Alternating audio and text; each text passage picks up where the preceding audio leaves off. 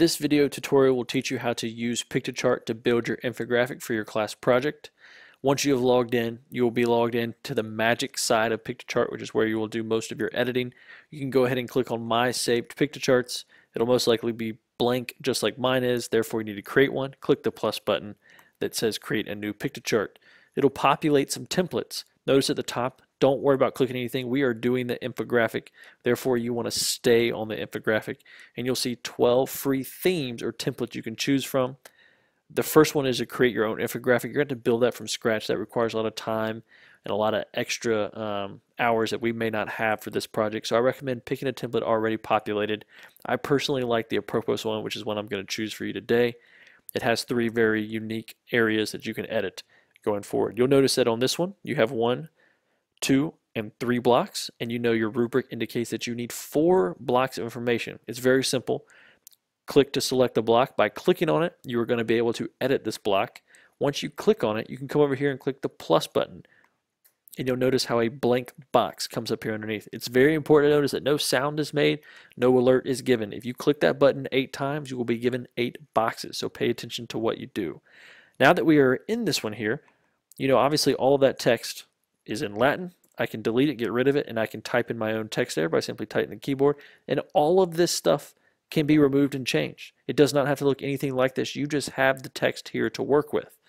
All right, so I'm going to show you a couple things while we're moving around. You can add shapes and lines, icons and photos. This is all stock image stuff that's already in the graphics section. You can also add images yourself by clicking Uploads and then select image from a computer. And I have an image right here. I just took a screenshot of my computer, and notice how that image was too big. It's 2 megabytes, so please make sure you find a smaller image.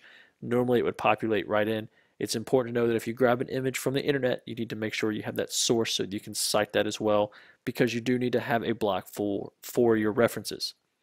All right, then the other options here are the background. You can change the color. You can add different things back here. Text, you can add different types of fonts. Styles, you can change the different types of template colors if you would like. And then tools is where you're going to add your charts, your maps, and your videos. These can all be added in. Remember, we're going to print some of these out. So if you add a video, we're not going to be able to play it when your infographics printed out. You can keep it online and it'll be playable. The charts here is the other feature that I want to show you.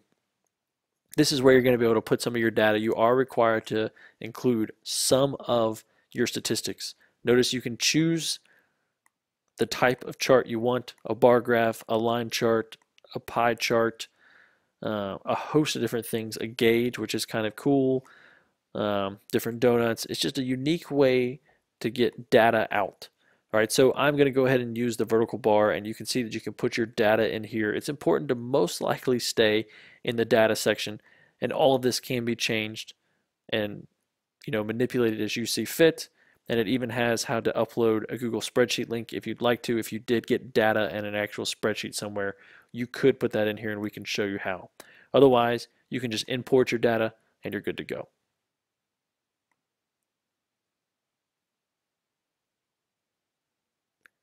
So there's our data in. I had to wait for it to load.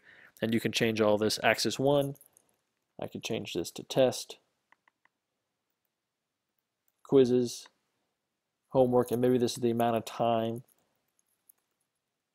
that you spend on these items.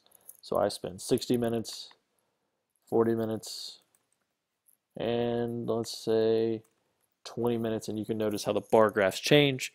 It's very simple.